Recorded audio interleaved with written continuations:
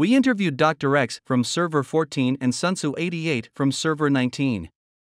The two strongest alliance leaders of top servers have a lot of ideas about the current game. Let's take a look at their synopsis of interview.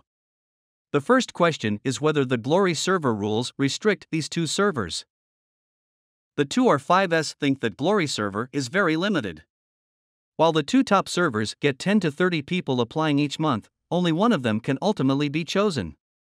Many players want to switch the server with their friends, and the monthly transfer quota limit discourages them from this idea, which has had a huge impact on Glory server's staff reserves. At the same time, non-top alliances within the server are also restricted from development, so they can only choose to leave Glory server together.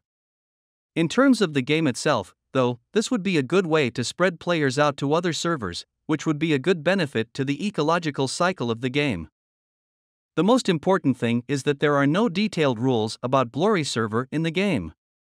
There are only 3 Glory servers in the game at the moment, which they feel is a very unfair thing to do. In fact, many servers have caught up later and then have not been restricted by conversion.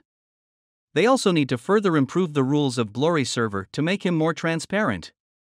For example, the top 8 servers can become Glory servers so that the 9th ranked server can be surpassed so that a gradual balance is achieved.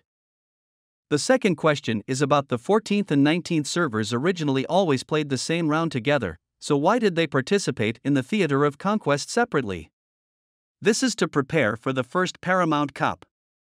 Because it's a 4 versus 4 model, everyone wants to be on the side of the majority, so in order to ensure that our allies get enough points, 14 server and 19 server chose to run the Theater of Conquest separately, so it's convenient for our allies to get more points. So, what are your thoughts on the tournament format? The Paramount Cup is a very good idea. Currently, all verbal attacks revolve around the Paramount Cup, but due to the point design, there is also some irrationality. The league also has a lot of room for maneuver. For example, the imbalance between the two games makes it easier for some leagues to get points, and at the same time, they can snipe their opponent's allies into the Paramount Cup when they have obtained enough points themselves. Everyone is playing games that split alliances and jump times, so this will affect the actual battle itself. In many cases, we discuss the points before we play, which leads to the outcome of the game being all arranged. Then the process becomes very boring and the whole game becomes very unrealistic. However, the league that participated in the first round would play one less game of the Conquerors League than the second round, which would lead to an imbalance in access to materials. This is also an unfair detail. Finally, what are your thoughts on the 10.0 release? We've talked to many players, including Whale. Everyone believes not to release it so quickly, or at least not until the 3rd anniversary.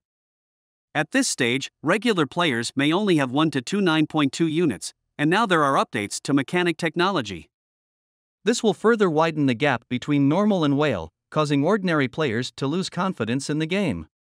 If it is really strengthened, it can enhance the base's defense capabilities or diversify the base's defenses rather than simply increasing the strength of military cards.